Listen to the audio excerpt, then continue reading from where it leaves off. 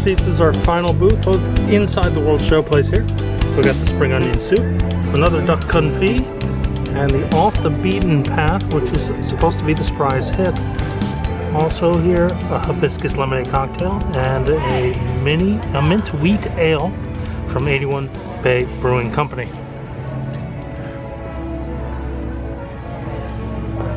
Here's the booth inside. Once again, light crowds in here, so a good time to come in here. I hear there might be an additional beet cocktail as well here that's up by the register, but see what we come away with. All right, what do we got here? What booth? We went to the Farmer's Feast in World Showplace, and this is a seasonal menu that they're gonna like rotate throughout the festival. But today we got the spring onion soup. I believe this is a caramelized onion jam. It's a huge portion. Like, I don't know if you guys can tell how big the bowl is, but it's a huge portion. All right, we also have the duck confit with roasted vegetables. This is also a pretty big portion. And then we have the off the beaten path profiteroles with a golden beet cream, and yeah, so it looks good. Let's dig in. Let's try the spring onion soup. Put a little bit of the jam in there.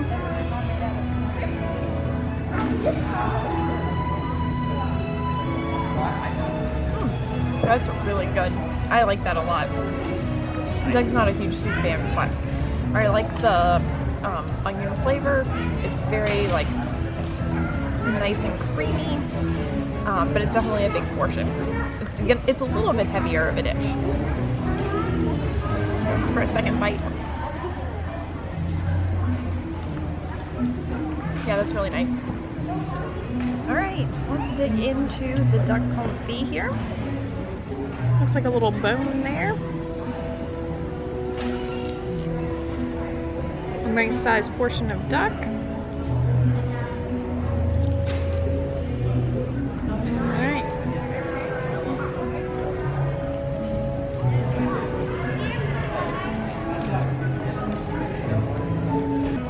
I really like that. I know that other people said the duck in France was better, but I like the flavor of this duck better. This is pretty good.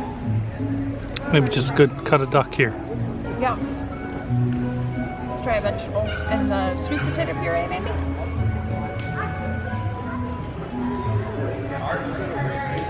Our vegetables are a little sad. They look like they've been sitting for a while. They're a little wilted. But the flavor of the puree is really good. And I like the flavor of the gravy. All in all, nice dish. I don't know if this is a fork and knife or... Alright, let's just pick up a profiterole and try it out.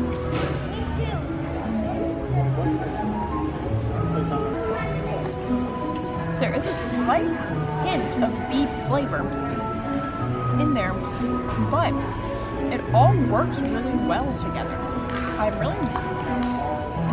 I'm surprised. Like, I didn't think I was gonna like this, but this actually is a really good dessert. I think it all works really well together. Even though there is a slight beet flavor, it all like tastes sweet and good, but not too sweet, which is nice. The soup first. Like she said, not a huge fan of the soup, so we're gonna go spring onion soup. It's not bad. It's creamy, decent texture. You really get the onion flavor there, so I'll allow it as far as soups go. Took 3 bites, that should tell you something. That means it's pretty good. We're moving over to the duck here. We have a little piece cut up already. It might not be sweet potatoes, it might be carrot. I think it's carrot. It's good. I might have gotten a little tougher part than you, but I think you got a really good slice there at the beginning. But to be fair, I'm just paying down here. There's 2 pieces here, so there's definitely plenty to go around.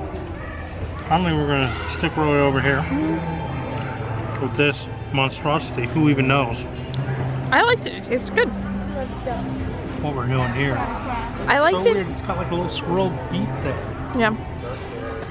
I feel like that dish is what the festival is all about. Like trying different things, some that you don't get elsewhere.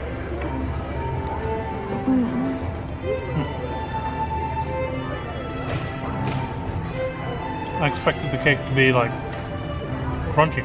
It's not a cake, it's a profiterole. No.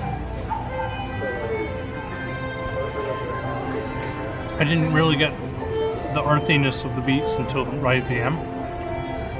Like when you swallow and then breathe out, you get a lot of the earthiness of the beets.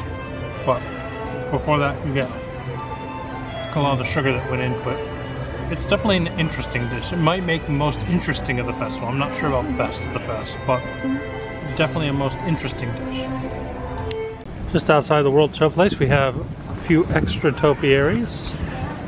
Mickey and Minnie here. And now we can look in the back of the cleanest work trailer ever, with the cleanest weed eaters and leaf blowers and equipment that I've ever seen. I'm sure this is not realistic, but I wish it was.